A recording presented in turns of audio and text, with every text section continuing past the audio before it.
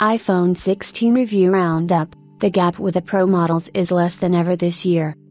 The iPhone 16 was launched this September with many major display and camera upgrades, and the tech community cannot help but compare the new series with the previous generation and evaluate the distinctions placed between the standard and Pro models. While Apple has brought some noteworthy changes, it seems that the disparity between the standard and flagship models is less than ever. iPhone 16 reviews are out and highlight the reduced gap between the standard model and the Pro models. The camera control button is one of the most selling camera functionalities added this time around to the iPhone 16 lineup, but it is a feature available on all 4 models. Similarly, the iPhone 16 also shares the same 48MP ultra-wide lens with the Pro models, which marks more or less the same camera upgrades. The A18 is also as capable as the A18 Pro processor, leaving users wondering if there are any major distinctions between the two. The iPhone 16 review roundup is here, and we see the tech reporters being of the same view, which is that the iPhone 16 and the Pro models do not feature any striking differences. We will be going through some of the reviews to help understand where the iPhone 16 model stands this year. Tech Radar. Jacob Krall of Tech Radar highlights the lines between the standard and Pro models getting increasingly blurred with time, but vouches for the camera control button and the enhancement in functionality it brings forward. The line between standard iPhones and Pro models is getting increasingly blurred, as the base iPhone 16 is now a powerful pick that mixes affordability with a lot of newness.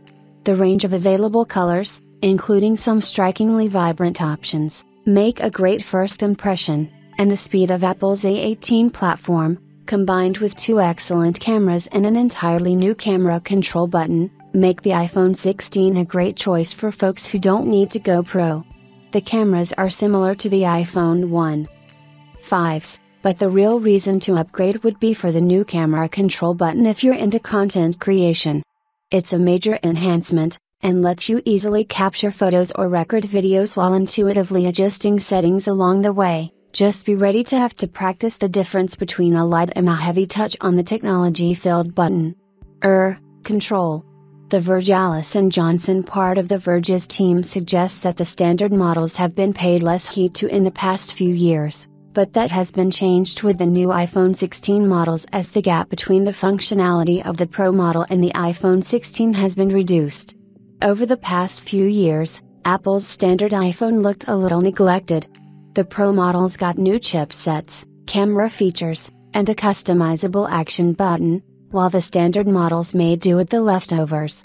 But this year, things are different. The iPhone 16 and 16 Plus played catch up, and the gap between these phones and the Pro models isn't as wide as it once was. I also have mixed feelings about the camera control. Boy, do I love a button.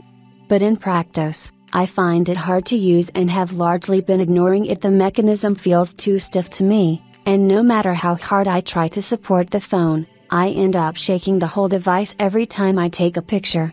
And if I linger on that white press too long, I end up changing the exposure compensation or some other setting inadvertently.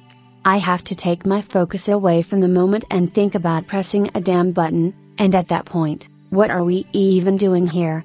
Knet. Lisa Adisigo of Knet has expressed excitement about the camera control button on the iPhone 16 base model and also the action button, and how users would now be able to try different and new photographic styles. The camera control button and action button are the most significant changes on this year's standard iPhone. The real benefit behind camera control isn't the ability to launch the camera, but the way you can easily swipe through different options and modes.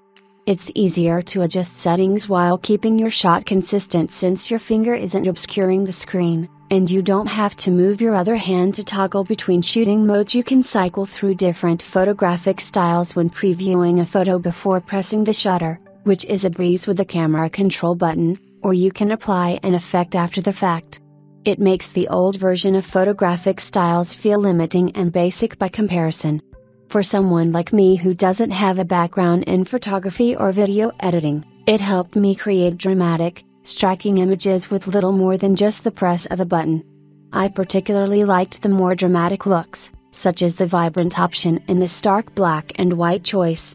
Mashable Kimberly Gideon of Mashable is of the opinion that the iPhone 16 Plus is a better purchase than the iPhone 16 Pro due to the difference between the base model and the top-tier versions being less noticeable. It is also state that users would not feel FOMO if they did not buy the Pro model this time.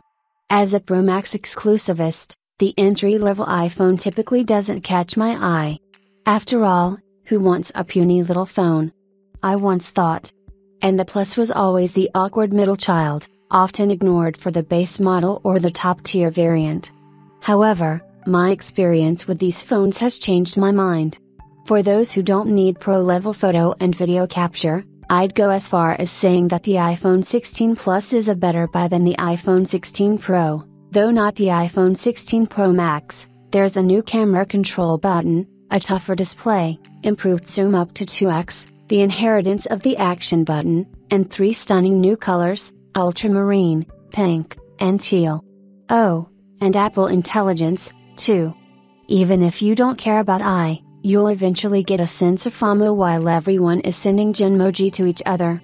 GQ Robert Leadholm of GQ, in his iPhone 16 model review, is of the same viewpoint as the rest of the reviewers, SDH. He added Pro-like features to the non-Pro model seem to be a major upgrade this year. Last year's iPhone 15 was a genuine step up after a few fallow years, but the 16 takes things further with a bunch of Pro-level features it had previously been missing out on. From its macro photography capabilities to the handy action button and significantly more powerful internals, there are a lot of small upgrades here that all add up to something significant. This handset also benefits from an ultra-wide camera with bigger pixels and a faster aperture. Not only does this make for better shots in low light, but it also enables the formerly Pro-exclusive macro photography on all iPhones. If you, like me, get a kick out of sticking a camera dangerously close to your subject, then you'll have a lot of fun with this upgrade.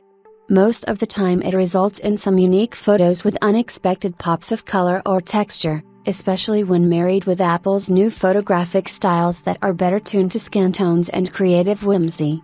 The iPhone 16 base model is said to carry many of the same features as the Pro model, and the tech community at large believes that the distinction between the standard and Pro models has been blurred this year.